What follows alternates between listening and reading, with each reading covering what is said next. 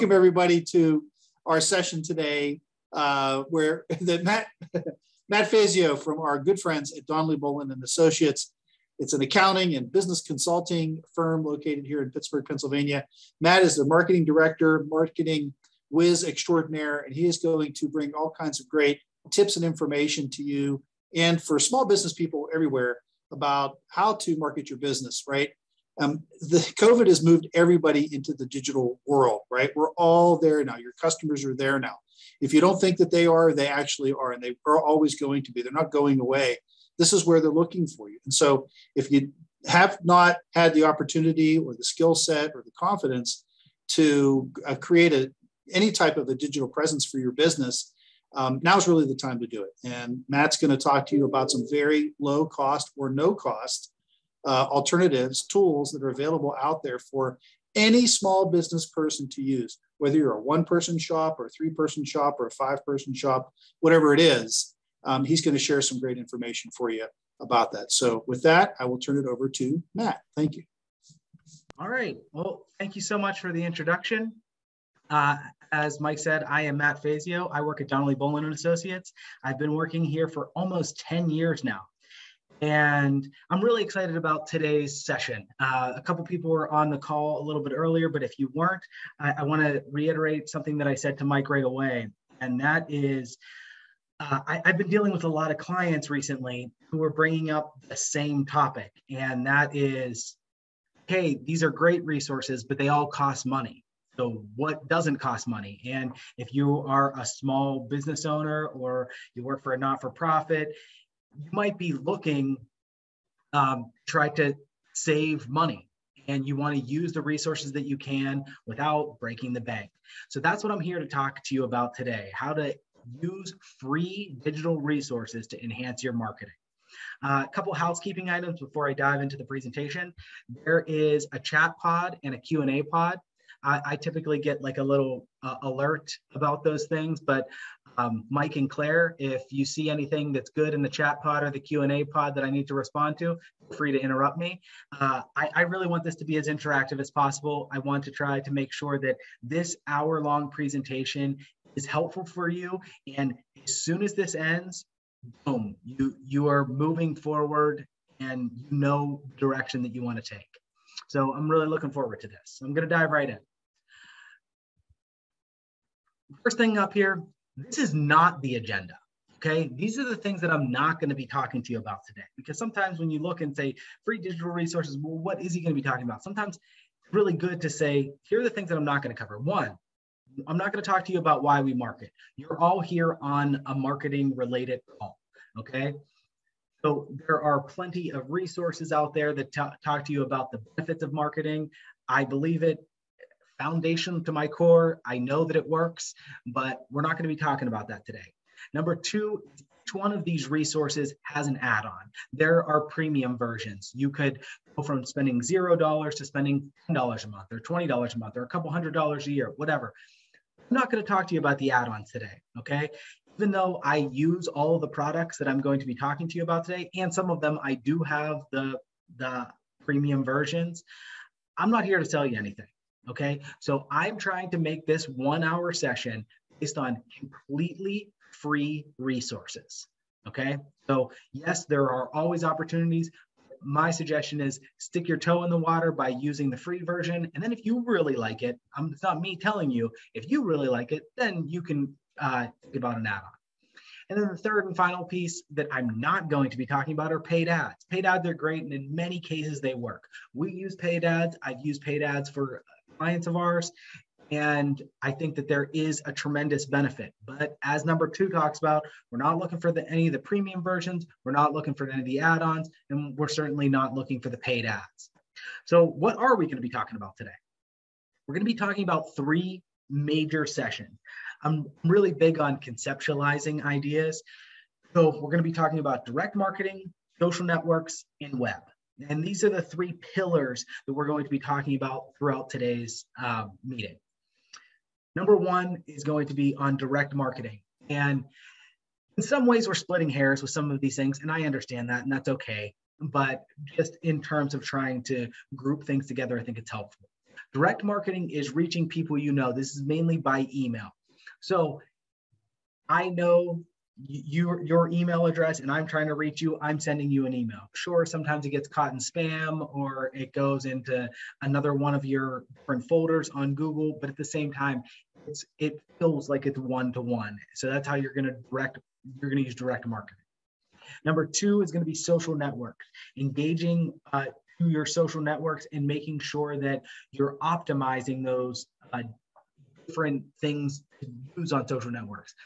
I'm not going to be telling you, hey, you should use Instagram or TikTok or Facebook or LinkedIn. I'm going to be talking to you about leveraging your existing social media. And then third and finally, when we're talking about web, optimizing your online presence. When people are finding you online, what do they know about you? What do they find out about you? And I think that's going to be another really, really relevant thing, especially to startup businesses that are just starting out that don't really have much of a web presence. Oh, direct marketing. Here are the 3 things that I'm going to be covering with you today in direct marketing. So direct marketing is our first pillar, and we're going to be talking about HubSpot, MailChimp, and Pexels and Unsplash. I'm putting those together. So hosting a CRM is essential to reaching your clients on a routine basis. MailChimp, sending out emails consistently to your contact base, and Pexels and Unsplash, using stock photos to enhance your messaging. I have our first question here. You are going to be getting a poll question. It's super simple.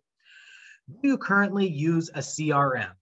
CRM is client relationship management system. Sometimes people talk about it as a CMS, contact management system. But are you using something that you're tracking all of your engagements with other people? So I'm going to give you a couple seconds. There's still people coming in to answer that. And I'm going to share the results. 63% said no. That's what we're here for today, right? We currently use HubSpot here. We used an Intuit product for a very long time called QuickBase, and we recently switched to HubSpot a little over a year ago, and we are very happy with it. As I said before, we do use some of the premium versions. We do have a premium version of HubSpot, but I looked into the free version, and I actually signed up for a free version for this actual session today so that I could learn what you can do. You can host all of your contacts directly in here. This is a simple place that isn't Excel. And for people out there who are using Excel, it's not the worst thing in the world, but really you could be doing something a lot better. This is a much more robust system. And this is something that you can manipulate your data a lot easier in real time. So you can create reports, memorize those reports, and use that in a lot of different ways. Yeah, and I see Cloudy and Cool Free here today too. Oh, okay, just some people here, that's great. Also in HubSpot, there is labeling. One of the things I really love about HubSpot is you can label sets and subsets and put people in multiple groups. So Donnelly Bolin Associates, we provide a whole suite of services. So we provide accounting services, taxes, and communication services, operations, a lot of different things.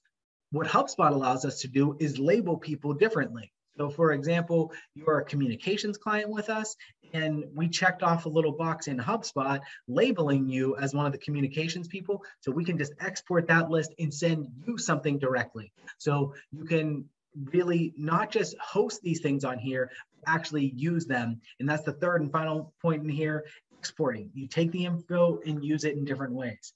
I think HubSpot is a really great place to start. If you're not using a CRM right now, you should start.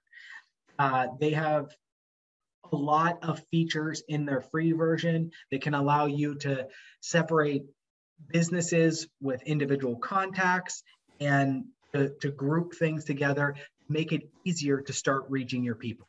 Mike?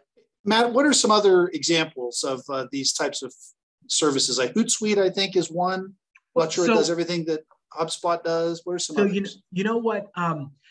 It really depends on how integrated you want to get. One of the nice things about HubSpot is when you're trying to start out as just a place for your contacts, I think that the thing that you're looking to do is you're looking to have all the people, all of the labels that you want with them, and ways to extract that information as quickly as possible. So if it's incredibly cumbersome to use something, then it's really hard. There are great things like Hootsuite, there's Salesforce, there are a ton of other things. A lot of them just cost a lot of money. I really like HubSpot because the free version offers you a lot of flexibility and a place to get started. So right now, let's say you started your business a year ago and you only have email addresses and contact information for 40 people. Okay, start somewhere. And starting on Excel really limits what you can do and how you can manipulate your data. And I think that using something like this would really help. There you also wrote in here, ActiveCampaign and Constant Contact are some other popular examples similar to HubSpot. Sure, one of the things about Constant Contact is there's no free version of Constant Contact. We personally use Constant Contact here, but again, trying to look at the absolute free models. There's no freemium version of Constant Contact. I think it's so important to have this.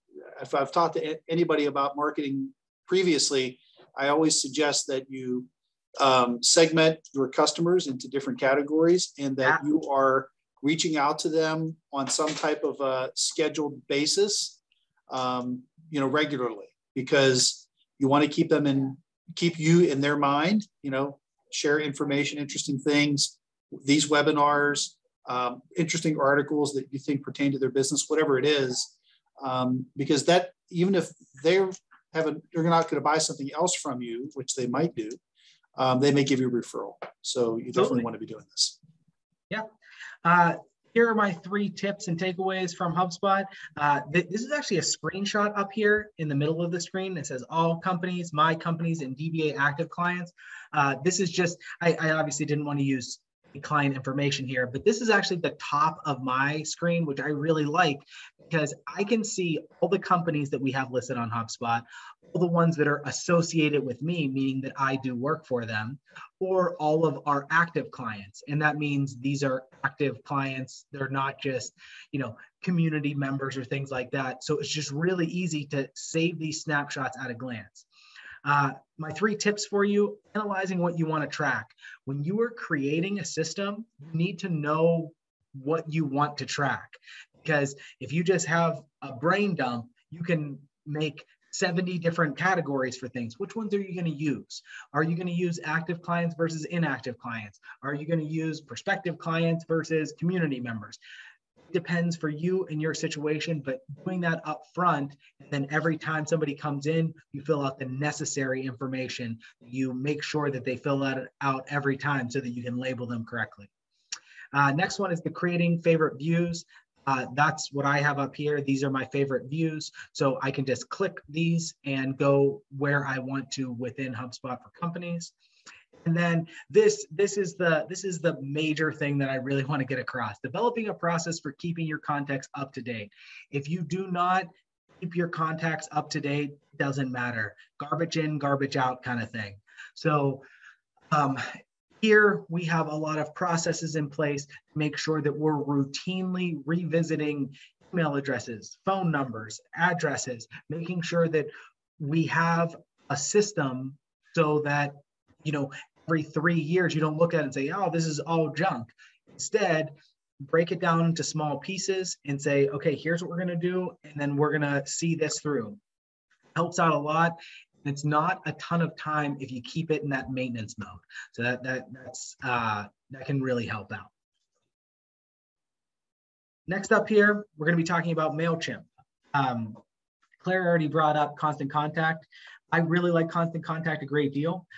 Constant Contact does not have a free version, and MailChimp does. And a number of the clients that I work with have MailChimp. I was actually using MailChimp today. Things have changed with email marketing. So think about this like a pendulum. There was a very, very long time, really in the 90s, where every single thing was going out through email. If you want to reach people, you want to use email. And then in the early 2000s, the pendulum was swinging and email seemed to fall out of favor. So people were saying, nope, people aren't reading this stuff anymore. Nope, you're not going to get your ROI. Nope, you're not doing this. And now that pendulum is swinging back. We are inundated with information all the time in every facet of our lives. And what ended up happening is that now people are using email again, and they're engaging with it. You need to make sure you're hitting their email boxes. So make sure that you're not hitting a firewall or something like that. But as long as you're whitelisted and you can move through to their inboxes, you are reaching the people that you want to reach. Number two, I think that you can be using graphics. You can engage with your audience, and when you reach them, so that we're used to social media. Everything's pretty pictures, pretty pictures, pretty pictures. Email doesn't just have to be text. Even if you're releasing a newsletter, there needs to be some graphical content with that. And then third, there's some consistency. You can reach people on a regular routine basis. This is actually what Mike just brought up, hitting the nail on the head, okay? So it doesn't matter what your industry is, the more that you're in the minds of your contact base, the better off you are. Now, when you want to reach them, you don't want to spam them. Okay. So this isn't, oh, okay, well, Matt told me to reach them as much as possible. What I should do is I should send them an email 3 times a day, every single day, right? That's what he said, right? Not what I'm saying. You need to hit them with solid content. You need to provide them with value. And how do you do that? You do it with things like this. You receive this email through all of the FIFIC channels, either on social or through email, to say like, hey, this is a free webinar. Come to this and learn something. And it's an opportunity to really integrate there. Does MailChimp integrate with HubSpot? Yes, there are integrations for that. And so you can actually make it so that they link up and sync together, so that when you add something to HubSpot, it's immediately in your MailChimp list, so that you're not moving things from one place to the next place to the next place to the next place. Really limits human error that way. Now I have my 3 tips and takeaways for MailChimp. Just real quick, this is a little picture from MailChimp, just a blank email. Literally, add recipients, from, subject line, content. It's very easy. It's a plug and play. You're going to start to see that in a lot of these things that we're going to be talking about today, it's pretty simple for what you need to do to move from things from point A to point B. So number 1, personalization. And this is, again, what I think Mike was kind of hammering on about. When you're using those labels that we talked about with HubSpot, you are segmenting your list. By segmenting your list, you can speak to people directly, okay? So let's say somebody comes to Mike for a particular type of service that he provides, okay? Then if he has content based on that service, he can send that to them. And maybe the other clients that come that are really interested in that, he doesn't have to spam them with information that they might not be interested in. So you can get a little bit more granular, you can get a little bit more specific. I think that really helps with engaging. Number 2 here, tracking. MailChimp, in the totally free version, allows you to track everything. Every link that you have, it can tell you how many people clicked that link. It can show you when people opened it. Can show you how many times each person opened it. There are a ton of great metrics. Use those tracking metrics. Make sure to do something with it. Quick example, if you are sending emails every morning at 9 a.m. and you're noticing that all of your emails are being opened at 1 p.m., maybe change the time that you're sending them, because your client base isn't opening emails at that time. And I think that it's always good to look at those types of analytics and metrics and figure things out. And third and finally, provide value. Talking about marketing in general, that's really what people want. And that's what Mike and his shop just do so well. They provide value all the time. Sure, there are people who have succeeded by saying, hey, look how great I am. Hey, look how great I am. Really, people want you to provide value. That's at Donnelly Bullen, we provide these types of services where we just go on and do webinars, and we want to be a resource for people. And if you can do that in your emails, you can really connect with people. And I think that can really help. And it doesn't have to be you creating all of the content. It's always good if you can create the content. But if all you're doing is passing content that you think is of interest to your customer, it's coming from you. So that's the most important thing. I mean, just reaching out and saying, hey, I thought of you. I thought you might find this article interesting. It's as simple as that. It's as simple as that. And I one time learned in a marketing course the idea that it's like someone else gives you a gift and you gift wrap it and give it to somebody else. And you didn't do the legwork to buy the gift, but you did gift wrap it and you did hand it to the other person, and that can go a long way. Next up, there is a difference between advertisement communications and substantive marketing communication, content marketing, right? Content marketing is saying, here's something that I think is interesting to you. It's not just a sales pitch, right? Absolutely. So I have an incredibly quick video here for you. These two websites are completely foundational and instrumental. If you don't know them, look at them right now. Pexels, Unsplash. These are free stock photos, okay? I did this on my phone, and I want you to see exactly how easy this is to get a video or a picture, okay? Type in Pexels.com. You click on the first link that comes up, and then you type in accounting. Sure, you spell it wrong like I did. And then you go right in here. Here, there's 1.9 thousand photos and 508 videos. You go to the video. Oh, look at that video. You can download it directly from here with that free download button. You do not have to sign up. You don't have to do anything. You can get free videos and free pictures on both of these sites all of the time.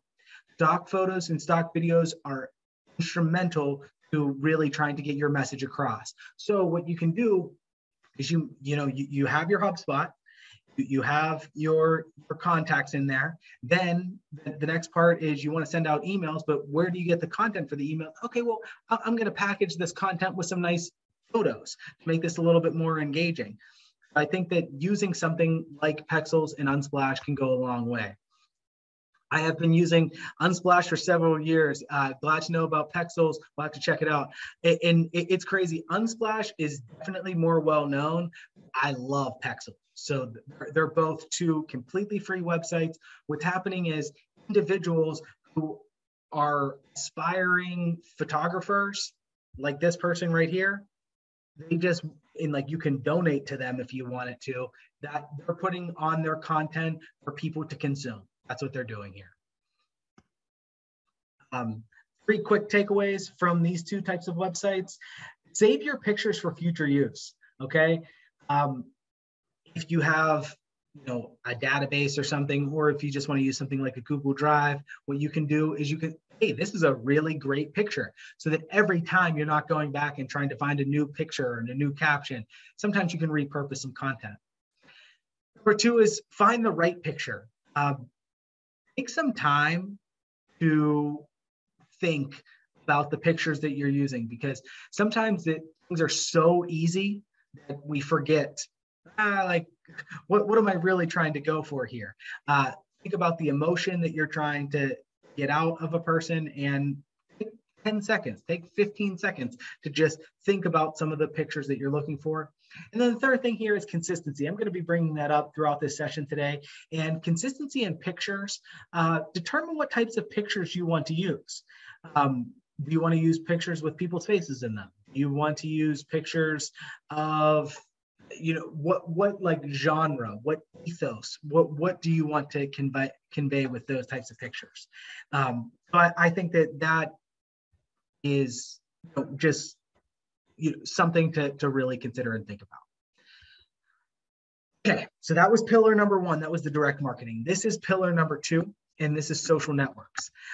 Right now, what I want to do is I would like for people to use the chat pod, just the chat pod, not the Q&A pod, and type in what social media channels you're using right now. Do you use Facebook? Do you use Instagram, LinkedIn, TikTok? Do you use YouTube? What are you typically using right now for social media? If you're not using anything, say not using anything. Facebook and LinkedIn. All right. Facebook, LinkedIn, Twitter, Instagram, YouTube, Facebook, LinkedIn, Facebook. Let's see.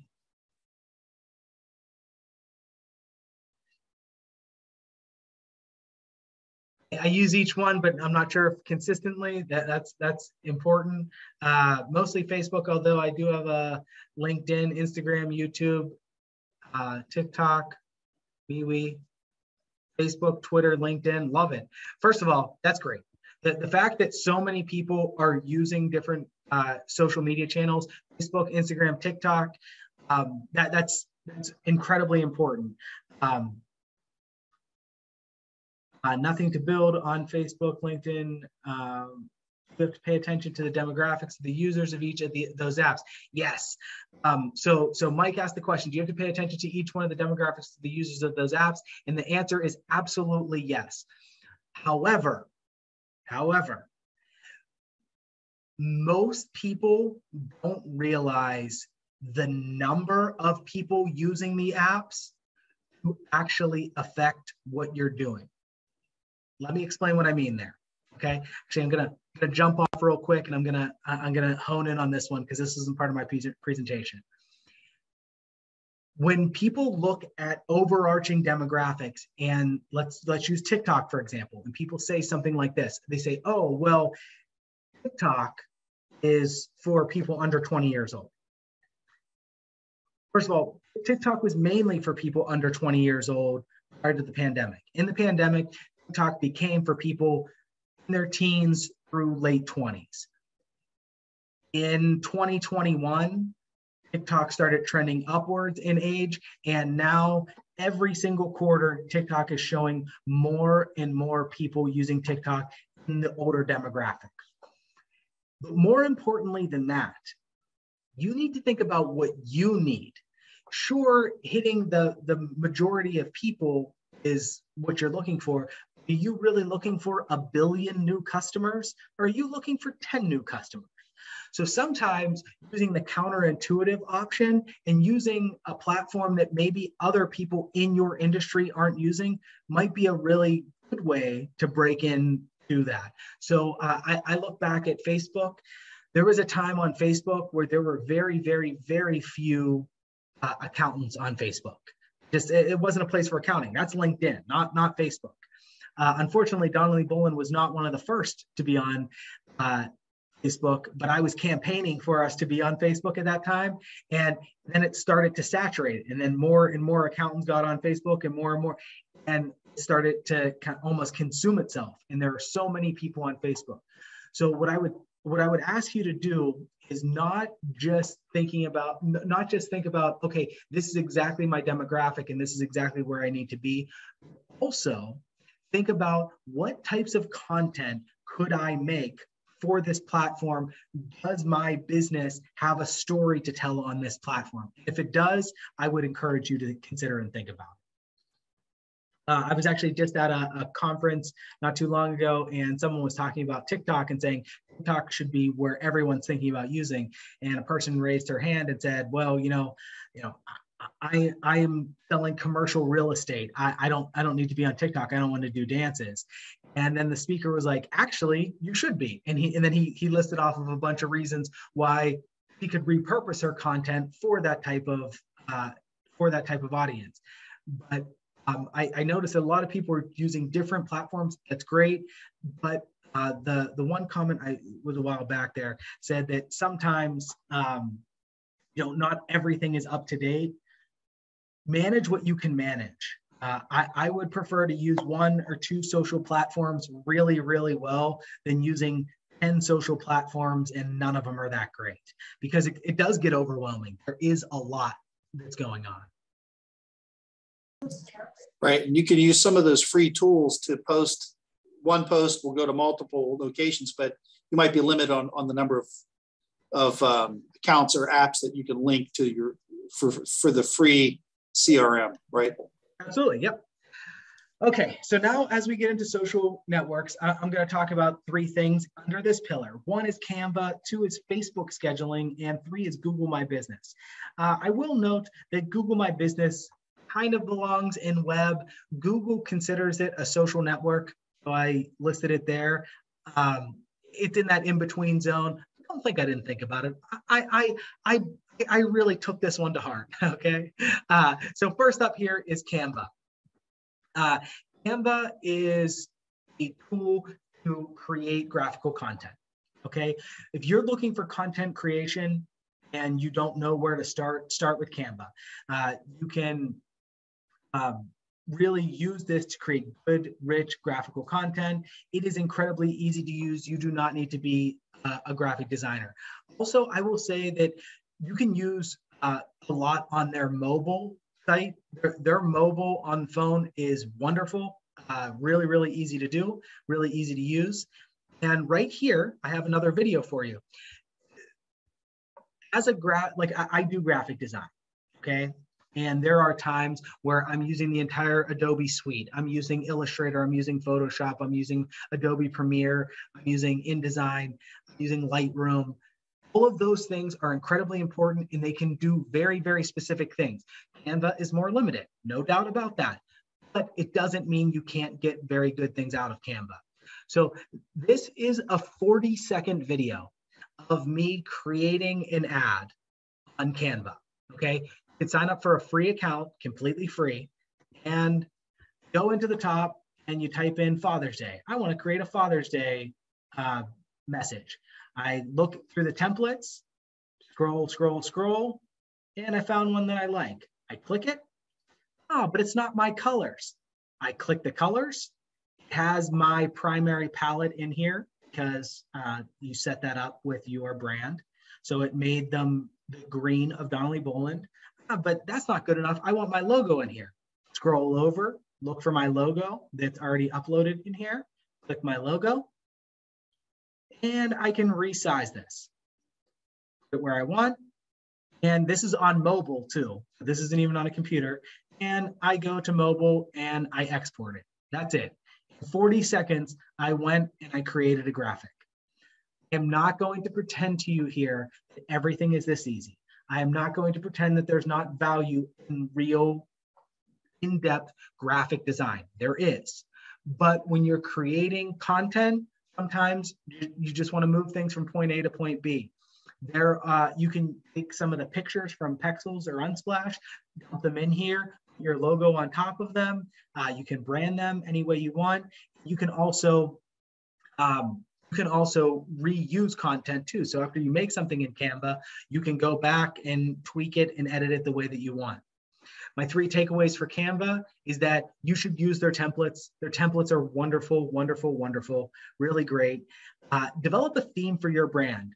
Spend time doing that at the beginning, making sure you're using your colors, make sure that you have your logo in there. This is going to save you a lot of time. And then third and finally, this is where there's kind of a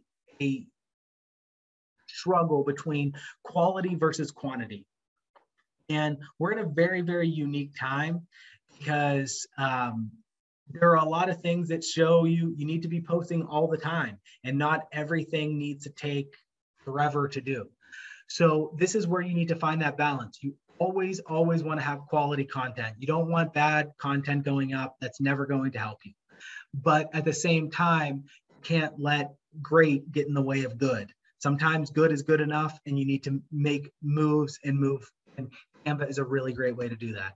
A bunch of things in the chat here. Canva is the best. If you never use it, check it out ASAP. Absolutely. I have a free Canva account, but I found their selection is very limited. Am I missing something? Not wanting to upgrade or pay?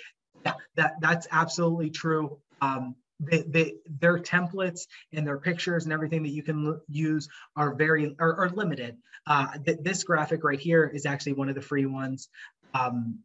So there are things to do as you move up and you want to pay for one. So it gets easier to do, but the free one still has a lot that you can do on there, and you can get other free pics from Unsplash and Pixels and upload them. That's exactly what my advice would have been. So if they don't have what you're looking for, you can transfer them right over. Another great free tool to use for graphic design. Yep, Flatcon. This is great for the little icons to use for different things. That's absolutely a great call. So we're moving forward to Facebook scheduling. Facebook scheduling is a really unique tool because a lot of the scheduling apps like Hootsuite cost money, and Facebook scheduling does not. And the reason that Facebook scheduling does not cost money isn't because of the benevolent heart of the people who work at Facebook. Really, it's because they want you to do more paid ads. And the more that your time that you're spending, they want you to do paid ads. There's a lot that you can get out of Facebook scheduling. One, you can batch content. So I have gone into several different organizations to run their social media. And I hear the same refrain all the time. I get up and I say, I need to post something today. And then I make the content and then I go and post it. And 2 days later, I say, I need to make something today. It's just so hard. And you're stuck in that cycle of just create, post, create, post, create, post. Break the cycle, batch content. Set aside 2 hours to batch a number of pieces of information and start posting them through Facebook Scheduler so that you can do that. Their calendar feature, which is seen over here to the left, is really cool now. This is in their Meta Suite. I really like this because you can see how frequently you post, what your engagement is like. And then third and finally, you can repurpose your post. So that means there are certain things that are going to have a shelf life. So you want to post something that was a hot button that single day. Well, you're not going to post that again. So Claire is not going to post on social media the invitation for this event. It's over, but maybe she's going to, make the YouTube video and put that together and then post that on social media. And then 3 months later, she's going to post it again. That's totally fine because not everybody saw it that time. Maybe not everybody had an opportunity to engage with it at that time. So the more content that you create, the better you can get it reposting without it feeling like the same thing all the time, all the time, all the time. My 3 tips for Facebook scheduling. 1, Facebook and Instagram are not the same. When you use a site to schedule everything out from one, you run into a lot of risks. One of the risks that you have is, let's say Claire wanted to do this and she's trying to schedule the YouTube video to go on Facebook and on Instagram. Instagram doesn't use URLs. So now you created a URL that you can't click. Well, people could type it in. Nobody's typing it in. No one is typing it in. Don't think that anyone is typing it in. So that's a problem. And then problem number 2, that Instagram actually pushes that down on their algorithm because you use the wrong format for them. So even if you're using a place like Hootsuite to push out content, realize that each of the platforms does slightly different things. Pay attention to that when you're using that. Number 2, in the Facebook scheduler, as you scroll over things, you can see the metrics. So you can see how many people you reached, how many people engaged. I think that's a really good way to stay on top of making sure that you're producing good content. What are people getting the most value out of? What are people clicking the most? What are people liking the most? What are people sharing the most? If you are spending 2 hours every week on something and it's not getting any engagement, nobody seems to like it, why aren't they getting that engagement? Use those metrics and try to leverage that. Finally, use Facebook guide your other social media channels. So if you're looking to stay at that free level, what I would suggest you do is schedule everything in Facebook. And then when you want to use your other channels, use that as your reminder. Oh, I need to post that to these other channels today. So even if you're looking for a completely free way to go, you can use it that way. How do we access this in Facebook? I have a number of posts I have to make. Okay, so what you can do for, I schedule for posts for different groups. Groups are going to be different unless you are unless you are like the active leader for that group.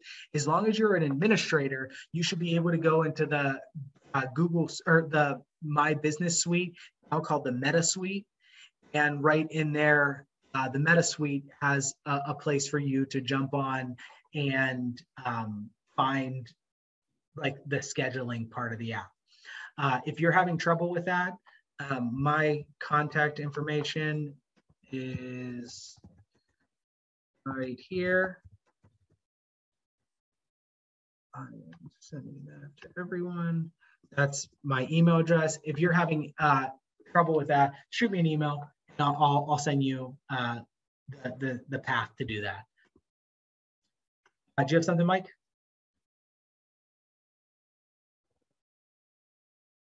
I think you're muted. Yeah. No problem. No problem. Okay. So we covered Canva, we covered Facebook scheduling, and now we're going to go to Google My Business. Like I said before, I'm not entirely sure I agree that this is a social network. They call it a social network. If you search for Donnelly Boland, this little thing comes up on Google on your on a desktop, and this is our My Google Business page. Google matters. Don't think for a second that Google doesn't matter, okay? This is where people find you, and this is going to be their first impression of you. So even if they type in your name and they don't go directly to your website, they're going to see this. And if this isn't claimed, there could be inaccuracies or problems with that. So number one, Google matters. This is where Google wants you to be. So they're going to give you preferential treatment for that. So by updating this and keeping this information accurate, they are going to boost your SEO. Additionally, the better Google reviews you get, we have a 5-star overall rating with 22 reviews, the more that they're going to pump your business up. And that's really, really important. Also, after this session is over, I'm going to ask if anyone really loved this session and wanted to give us a Google review. Do that. That helps out, and I really appreciate it. And then also, accurate info only. You need to make sure that this is updated and accurate. If this is not accurate, this could cause a whole ton of problems. Okay, so people need to know who you are and what your hours are and things like that. Even like with the holiday coming up on Monday, go and change your Google page to say that you're closed on Monday. Even saying you're closed helps you in Google's SEO. So when people are searching for your, like even things around your genre, your industry, they're going to pop you up closer to the top. Google My Business, here are 3 tips that I have for you. Own the page today. What I want to do in the chat right now, how many people own their Google My Business page? You can just type Y or N.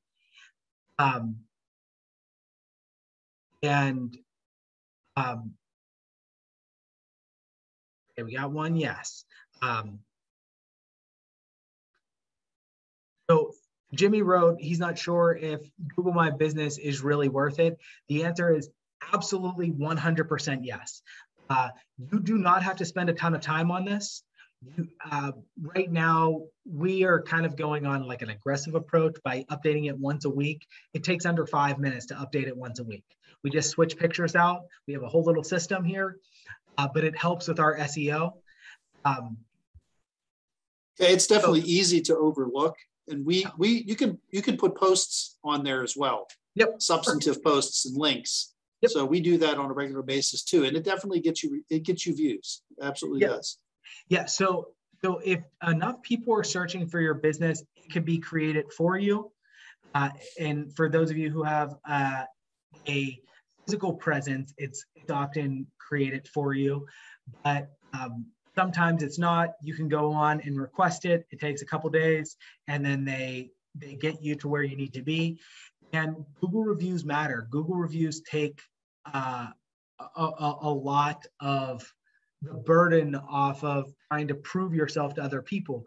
If you have to run around and tell everyone, hey, we're great, we're great, we're great, sometimes that doesn't always resonate. But if people go online and see all these people are saying you're great, it really can go a long way. And then also you can go back to those stock images and use those stock images to update your post. So if you want to post on there, you can do very basic posts. Posting once a week is more than enough. Great. If you ever run events and things like that, you can highlight events on there. And that can be a really great way to make sure that that's updated and accurate. The Google Business Suite will also give you a link that you can send to your customers to request that they give you a review as well. Absolutely. So they do try to make it relatively easy for you to do that. Yeah, and Anne wrote on here, that is where I look for reviews. A joke that I have brought up several times, I trust my sister implicitly with everything. And she told me to get, I was looking for a new air conditioner a couple years ago. And she said, we had this great experience. This was the company. I looked them up online and they had a 2.1 star. No way. And she might've just had the one off. They had 60 reviews and a 2.1 star, not good enough. So as much as I love my sister, I trust the Google reviews even more. So people really do go to those as a one-stop shop. I have more than one Google My Business page. I have one. Yes, you can. You can have them for different entity, like different locations. And I know it can help. I have a website. As more people are writing, it's moving it around. Fully put back up, and it gets views on the little bit SEO I did. Yep, a lot of those things can help. So I totally review this one today. If you don't own it, own it. Our last and final pillar is going to be on web. And today we're just going to be covering two different sections on this one. One is going to be Wix and two is going to be Hotjar. If you, let me see here. Go here. Here's another poll question. When was your website last updated? Was it updated in the last 6 months, within the last 2 years, not since we made it, or do not have a website?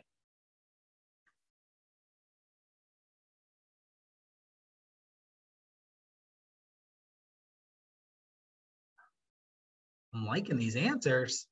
Watch out. Get in the poll in about 5 seconds.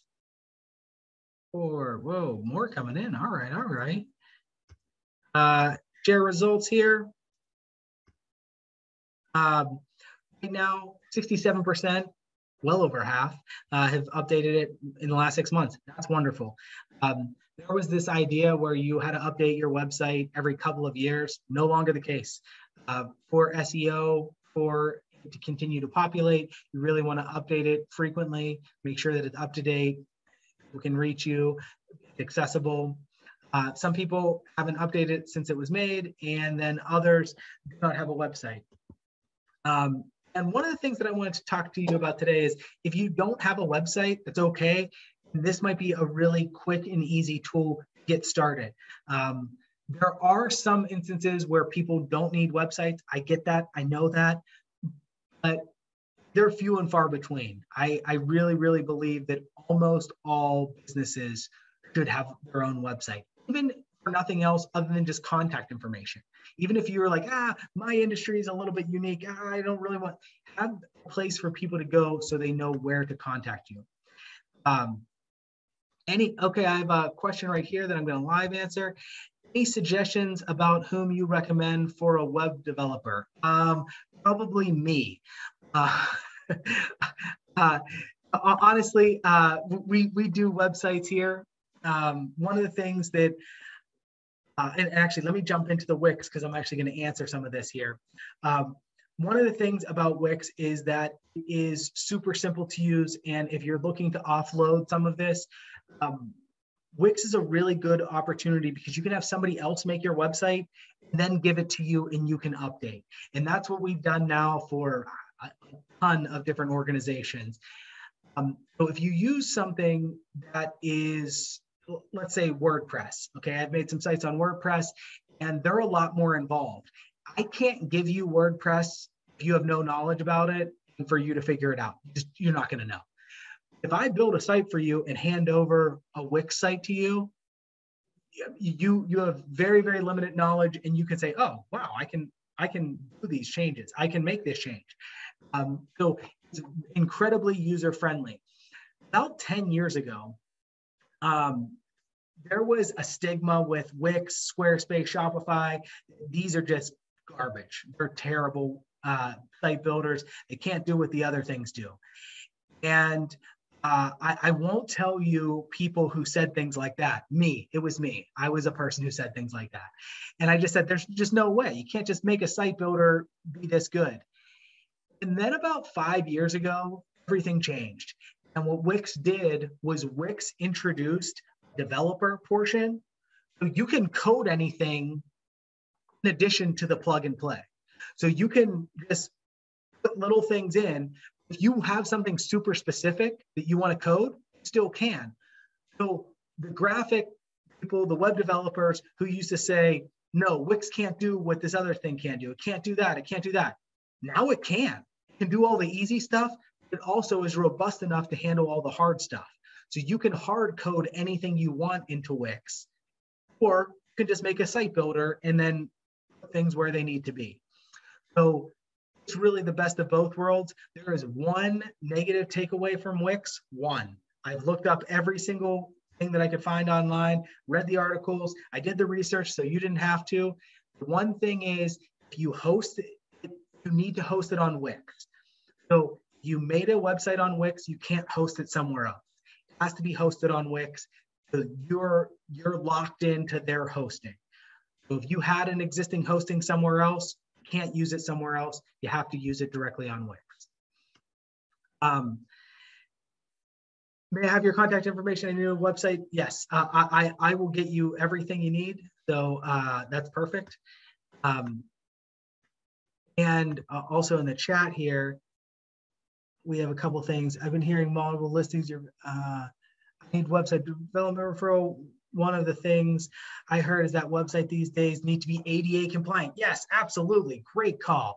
Are there free tools available to make sure the website is ADA compliant? Yes, in Wix, there are actual things that check each one of your pages to make sure they're compliant with ADA regulations. Wonderful. Is Wix free? Yes, Wix is totally free, but if you want your own URL, so like DonnellyBolin.com, you need to pay for that, but you can build it for free. You can host it for free. The domain is what costs money. So as soon as you get to that point, then do that. Up until that point, nothing costs anything. And you can build your entire site for free, look at it and say, do I want to do this or don't I? Whereas other things you would have to buy into from the beginning. Great call with the ADA compliance stuff. It's very good. More than just following regulations, Google smashes you on SEO if you're not ADA compliant. So you really want to make sure that there aren't any problems with your site that way. Yeah, and then it's almost comparable to using a site like Medium or Google Sites. Yes, absolutely. You can redirect from GoDaddy. You can buy the actual URL from GoDaddy. You can buy the domain, but it actually needs to be when you're using a unique URL, you have to be hosting it on Wix. That's like their one takeaway. Then the last thing here, real-time updates. Outdated websites are detriments to your SEO. So you need to make sure that they're updated routinely, regularly. This really helps out. 3 takeaways here. 1, mobile friendly first. You need to make a mobile friendly website. More people than ever, every single year. If you look at the graphs, they continue to show increased traffic in mobile, increased traffic in desktop. Doesn't mean desktop isn't important. Still need to be using desktop, You need to be aware of the mobile stuff first. Pay attention to the SEO. I actually brought this out when you're inside the page. This is actually a website that I'm building for someone right now. Marketing and SEO. Then they have all of these different functions. They have connect-ins with your social, with your Google business profile, Facebook and Instagram, with your email marketing, connect in with HubSpot. This helps, so you're using keywords on each one of the pages. And then finally, update your site frequently the right way. And what that means is you can update pictures anytime you want. You don't want to be overhauling your text all the time, because Google is scanning your page and trying to learn from you and trying to put it where it needs to go. So if you have keywords, you don't want to change your keywords all the time. So make sure that you are kind of focused in on that. Last thing that I'm going to cover today is going to be Hotjar Analytics. Hotjar, it's visual. Sometimes formal data is just overwhelming. So sometimes what Hotjar is, it's a way for you to track things on your website. So it's going to be giving you metrics. You can get metrics directly on Wix, which are okay, but the ones on Hotjar are just better. They're just better. They can explain consumer behavior, and they can tell you exactly what's happening on your website.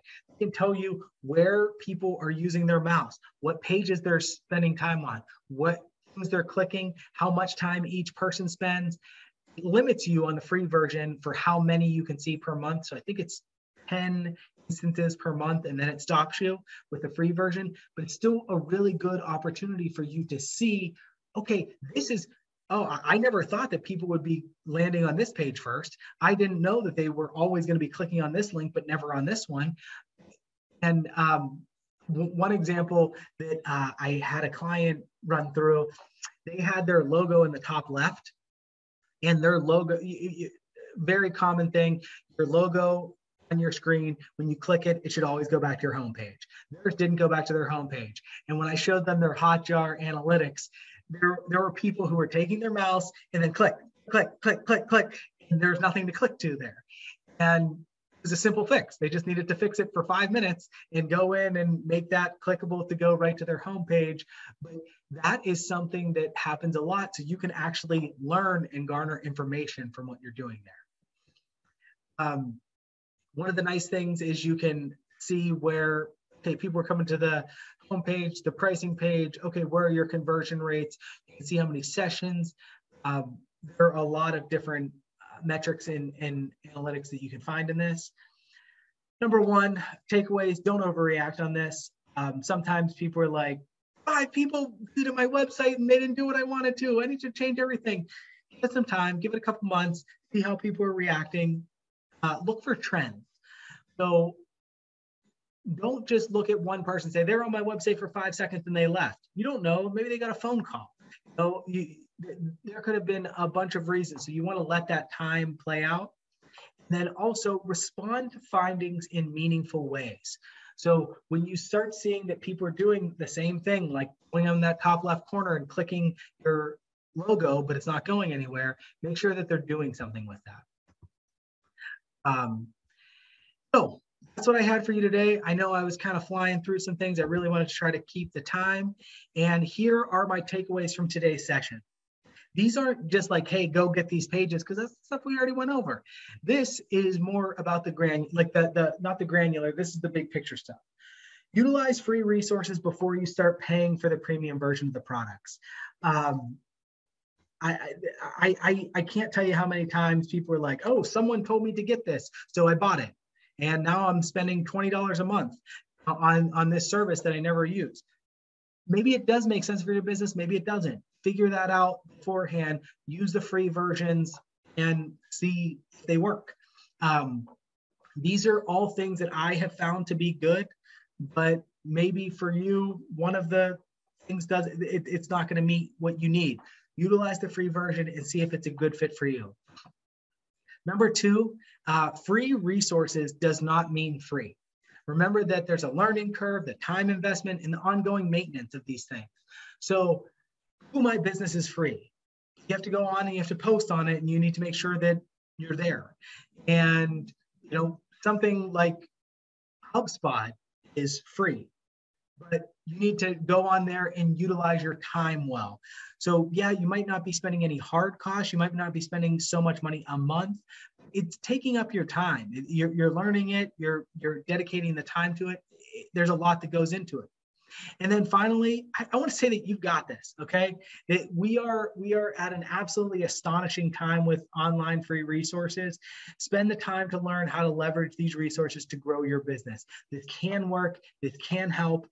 I really want for you to use today as the kickoff point. This is the time for you to say, you know what, I wasn't doing this before, but now I can be. A couple things in the chat. Thanks for the information. Okay, so that's all I have for you today. If you have any questions, I'm here to answer. Here's my contact information. So that's my cell phone number and that's my email address. Feel free to contact me. If you have questions, you have issues, you have things that you're running into, I'm not much for a hard sell. That's not really why we do these. We want to be seen as a resource. If you need support, we're here. We have a team that is really good and can really help provide people with things. And I know that it's fun going in there and working with people and trying to get the most out of what you can. But if you're on a shoestring budget and you don't have any marketing dollars to spend right now, use the free resources I gave you. And then in 3 years, when your business blows up and you need my help, call me then. I'll still be here. All right. Yeah, it's all good stuff, Matt. Sometimes it's just a matter of brainstorming. Okay, what is this? Conceptualizing it for you. What should I do when? Getting a schedule in place and just saying, hey, I'm going to start off by doing one post a week. You know what I mean? Kind of a thing. Maybe it's one post on one site a week, but get yourself, build up to the whole thing, right? You don't have to do it all at once. You don't have to do it all perfect. You can build, just have a goal, and just a small goal, make that. And then the next week, do 1% better and then 1% better. And pretty soon it'll take off for you, right? It'll take off for you. I absolutely love, I love that, Mike, because I think that what it comes down to is sometimes any part of your business is just going to feel overwhelming. Okay. The first time you had to go to a lawyer felt overwhelming. The first time you had to go to a tax person feels overwhelming. When you're doing all this, okay, I need a website. I need an email address. I need to be on all these sites. I need to post all these. It's hard. And what I like to talk to clients about all the time is I could show you how to do this. I could absolutely show you how to do this. But what it comes down to is sometimes, like, I could fix a plumbing issue, but how long is that taking me? Is that the best use of my time, or is it better for me to call a plumber? And it needs to be up to you and your situation to know when you can afford a plumber, when your time is best used doing something else. And if you have the time right now to engage with these types of things and you can do your own marketing, go for it. Absolutely. I think that's great. When you need help, feel free to reach out.